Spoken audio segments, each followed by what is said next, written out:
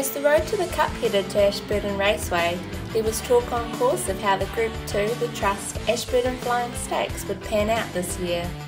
Surely it couldn't be as action-packed as the 2013 edition.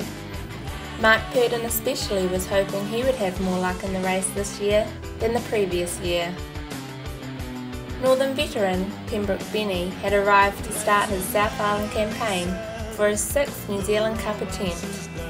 Hands Christen was having his second start back after more than 2 years away from racing.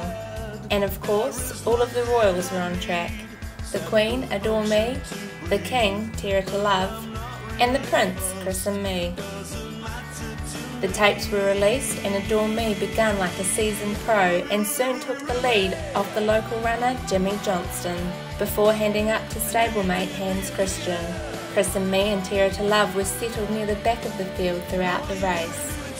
Mark Purdon popped Adore Me out of the trail at the top of the straight and she made some telling strides to get up beside Hands Christen, who was fighting on strongly.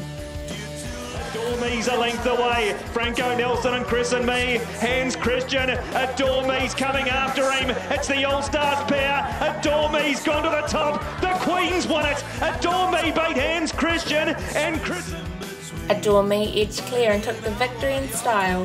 Hands Christen was brave in second, and Christen Me sprinted home down the outside for third, making it a breeding trifecta for Charles Roberts. It was a close finish with just 1 second time difference between the first horse and the last horse over the line. Mark Purdon was very pleased with the stand-start manners displayed by Adore Me and was happy with how she finished the race off. Yes, that really won the race for us. She made a real flyer and that was probably the best part of it, really. She knuckled down to her task well and took her all the straight to get past Hands Christen, but no, she was courageous doing it. He was also wrapped with the run of Hands Christen, who was driven by Natalie Rasmussen. Yes, very happy. He's been a long time off the scene, so he's done well with a 4th and a 2nd and 2 runs. Both stable runners will at this stage line up in the Cup trial at Addington next Wednesday.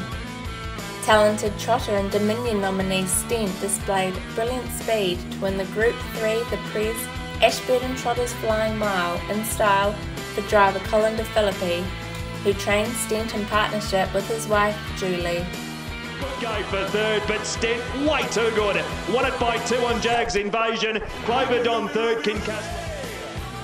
Stent pulled away at the top of the long Ashburton Straight to win by 2 lengths over the Nathan Williamson train Jag's Invasion and the D.G. Jones Memorial winner Cloverdon.